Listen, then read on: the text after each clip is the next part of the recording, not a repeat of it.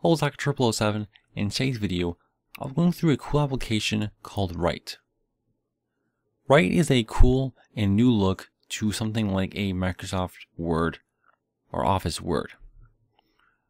So basically does is it takes Word and kind of makes it more minimalistic, and it's supposed to help you get things done by having some cool features like a full screen mode. Instead of boring you guys with the website, I'm going to go ahead and just download it and show you guys it for real. So if you want to check it out, it is free, but it's currently in beta and it could cost some money afterwards. So if you want to try it out, go ahead and try it now. So I'll have a link in the description below to the website right here. All you'll have to do is press the free download button to get started. After you download it, simply open up the install file, click install, and it will go ahead and install. It shouldn't take too long. Once it's done, you can simply press finish and it will fire up the application. Now, I had the application installed before, so the cool thing is it actually saves drafts and it will load the draft you previously had. So the one I have here is simply the whole Wikipedia page for Google. So it's pretty long, as you can tell by the scroll bar. And I'll be using this article to kind of show you guys some of the features that are built into the Write word processing application. So the first question you may be asking yourself is, how does it help me get things done faster, as the website says? So I'll show you guys the things that I think personally kind of help with that. Now the first one being is the tab system. Instead of having to create multiple windows, you can just instead create multiple tabs. Now unfortunately you can't pull these tabs out and create more windows. You simply just have to create more tabs. But it is a nice and clean way to switch easily between them and get things done quickly. The second thing is the full screen mode. So the application does not have a full window mode. Instead, when you press the maximize button, it instead goes full screen. And you'll notice that when you don't move the mouse, everything will disappear and it will simply show just the text. So if I switch over to the tab with all the information here, and then don't move the mouse, you can see that everything's gone away and now it's just the words. So if you're a writer or someone who has to get things done, this is a nice way to kind of make a distraction-free environment and just get to your writing. Now one really cool thing with this application is it works really well with resizing. Now unfortunately it will not pin itself, so if you take it and pull it against the side of your monitors, it won't do anything. But if you manually adjust it, it adjusts very nicely. As you guys can tell, as I shrink things, the words will shrink over.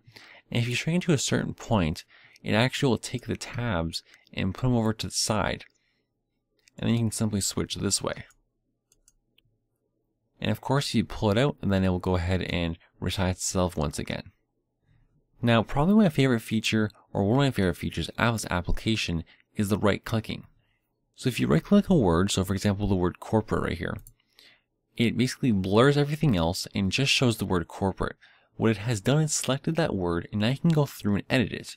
So you can simply bold it, you can lighten it back up again, you can italicize it, underline it, strike through.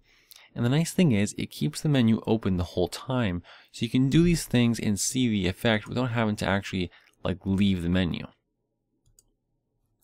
So once you choose something you like, you can simply click somewhere else and then it applies successfully. Now you can also right click an area and go to things like different heading titles that are built in, different font colors, and you can also go to the lookup area and it'll do some translations or look it up on Google or Wikipedia for you as well. Now if you bring your mouse over to the top left hand corner, you can choose the kind of Android style menu option here. And what's going to happen is it's going to slide out this new area. And this area is very similar to a generic notepad application section. So under file we have all the standard things like new document, open, print, quit. One thing this application does have is save as draft, which is kind of a neat thing. Simply, instead of saving it as a document, it saves as a draft that only this application can read. So what happens is the next time you open it up, it will simply automatically load that draft for you, and then you can just continue on where you were. Under edit, we have the simple things that would be in edit as well. We also have find, And finally, looks really nice actually on this application. Instead of popping out like on Notepad, it simply just creates a little space for itself up in the nav bar here. And you can go ahead and type in anything you like,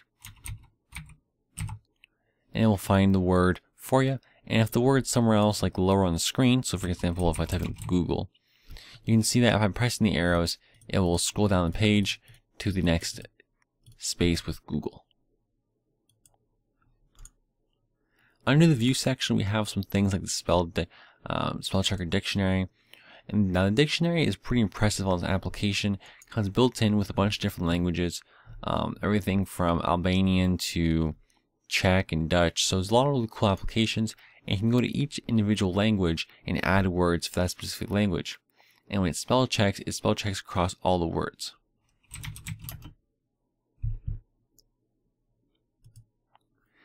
So right here, I went ahead and typed in a word. Now I clicked on the little ABC icon, and it detects that this is not a word in the dictionary.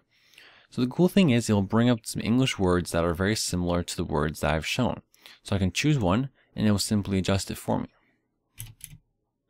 Now the cool thing is when you do the spell check, it also spell checks across multiple languages. So as you can tell, all languages are checked off, and because of that, it will actually search through all these words as well. Now by default, it will detect what language this is and kind of give you words in the same language.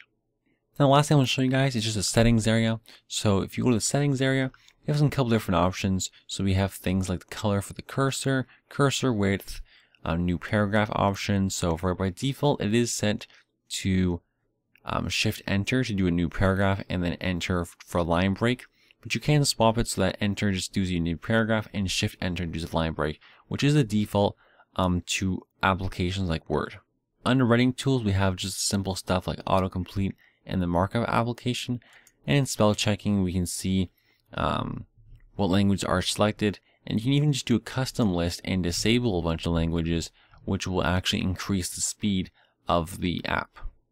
Now the funny thing I found with the application is it's supposed to be a productivity application, but yet you go to the bottom here and actually tweet something really quickly, which I thought kind of funny. But besides that, guys, that is pretty much it for this video. So like I said, Write is a very cool application, very minimalistic, and it's a great way to get down to work and get things done because of its full screen mode. Besides that though, guys, I want to see what your opinions are on its application. So go ahead, download it, try it out. It is free. Then go ahead and if you download it and try it out, go in the description, the comment section below, and write what you think. Would you like it? Will you use it ever again? And just write what your opinion is. Me personally, I can see a world where this is useful when you're writing simple documents for homework or things where you really want to focus. Obviously, it does lack some features compared to something like Microsoft Office Word, but it is much better than something like Notepad. So I find it's in a happy medium between the two, where you don't need a lot of features, but you need some, and it's nice looking. And like I said, guys, it is a great application that you should definitely check out if you're into writing a lot of stories or just homework, or just want to write distracted free. Thanks for watching, guys. Hope you guys did enjoy. Like I said, leave your opinion in the comment section below and subscribe for more videos. This is Hacker 007, and I'm signing off.